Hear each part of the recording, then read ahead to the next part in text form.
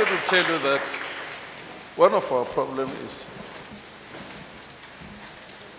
we don't know why we go to church. This is a main problem. Why do you go to church?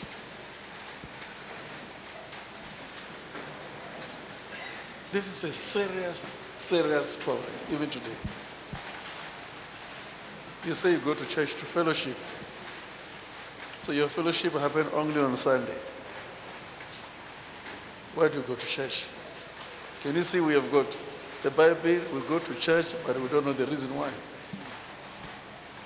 And the second problem is, we don't know why we are filled by the Holy Spirit.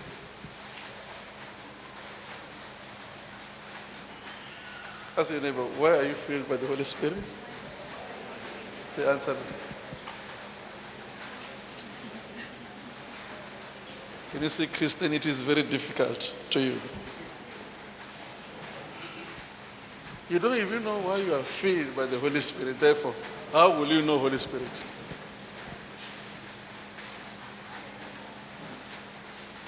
How will you know Holy Spirit? You don't even know. You know, I don't understand why we call ourselves Christians today. Can you ask your neighbor, why are you a Christian? The answer? Say, answer me.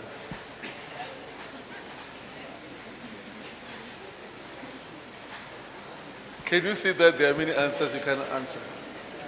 Huh? All right. Who told you that you are a Christian? You are not a Christian, but you are active in the church. You see, when I'm preaching, I'm active.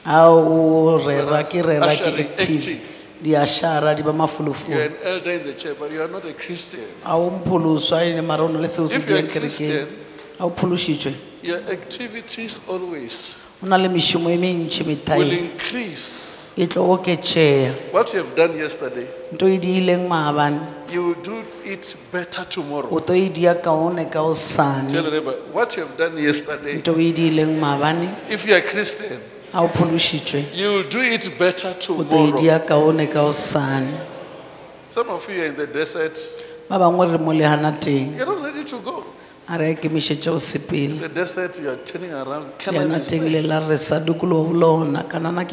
like this.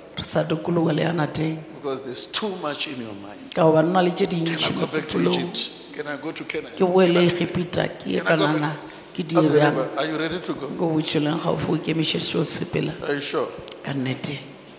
Look at your neighbor. If he's ready to go, you will see.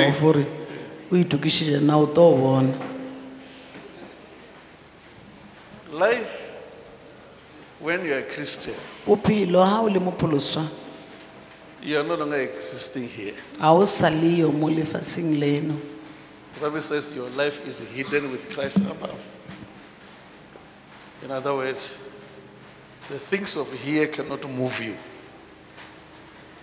The things of here cannot move you. If you are a Christian, things of here moving you, something is wrong. If you are a Christian, your life is hidden above with God. I don't know if you're hearing me. Therefore, even your mind is where?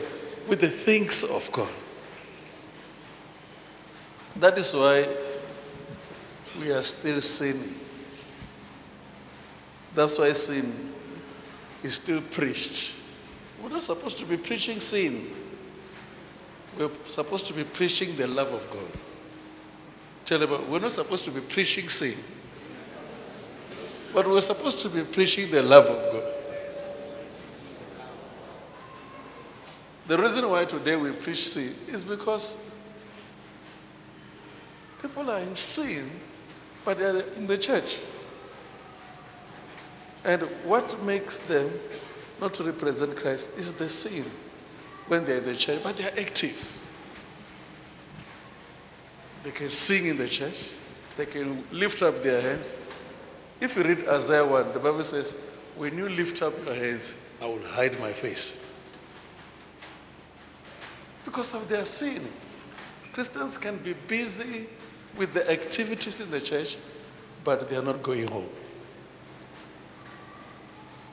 We need to be very careful. We are in the last days. Ask your neighbor, are you ready to go? And how many years left? You don't know. If you are given 1 week, you'll be serious. If you are given 1 year, what about 10 years? If you are given 1 week, 2 days, you'll be praying the whole day, isn't it? If you are given 10 years, so in other words, time to you, whereas the Bible says 1 day is equals to what? 1,000 years. Our Christianity is based in fear. On fear.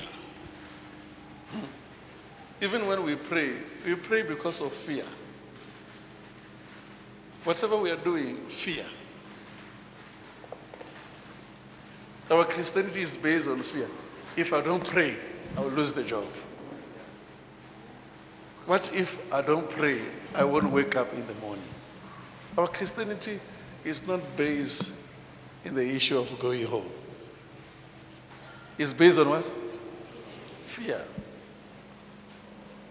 Even when you want something, you want to show someone that you're a Christian.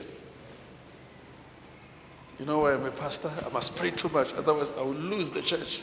Fear. It's not based that you're going home. Okay, I want to pray, I want to go for fasting. January, I want to go for fasting. Many people today, they are in fasting now in January. If you ask them, why on fasting? Fear. They are fearing the whole year. They are fearing there's a February, there is March. I'm sure you hear what I'm trying to say. Ask your neighbor, why do you pray? And answer your neighbor. And why are you thin like this? Why are you thin like this? Because after all, you're going to die. I was telling Mama, I said, I want to eat everything. Because even if I don't eat, I will die one day. Even if I slim, I will die. And if I slim, I will make these people easy. To carry my coffin. I want people who have carried my coffin to feel that this man was eating. You don't want to eat. You are eating things you want to stay slim. But you're going to die. Your focus is fear. If I eat too much, I will have high blood. If I eat too much, I will have this. Everything is fear.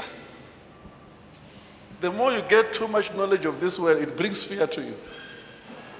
Okay, let me give you knowledge of this God. Let me give you knowledge. Open the scripture.